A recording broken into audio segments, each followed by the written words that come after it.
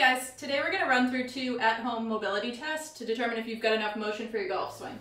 First test is going to be for the upper back to see how well this area is rotating. So what Reggie here is going to do is kneel next to the wall, close leg goes against the wall, that knee is up, opposite arm is going to go behind her head, and she is going to try to rotate to the left as far as she can to try to get her back to touch the wall. What we're looking for is that this shoulder doesn't leave the wall and that she doesn't rotate through her hip, which would look more like that. So she's going to maintain good posture, upright the whole time. Body is staying right over that hip and knee. And you can see she's a little shy of the wall, so she doesn't have quite enough thoracic rotation for that golf swing.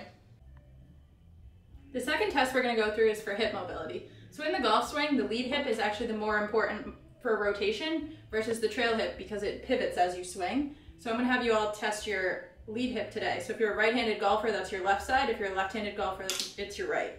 So what you're going to do is lay 2 golf clubs on the ground at a 90-degree angle. I'm going to have Reggie come stand in the middle so her toes are pointing at that peak. She's going to have all of her weight on this left foot since she's a right-handed golfer. And this tippy toe is going to be within that footprint but minimal weight on it. What she's going to try to do is twist to the right, which would be like her backswing. And she wants the line of her hips here to get past the line of that golf club. She's right about on it that way, and then she'll twist to the left, which would be like her follow through. And that looks to be a little bit less than the golf club that way. If you didn't pass either of these at-home mobility tests, you should consider signing up for our 12-week golf mobility program.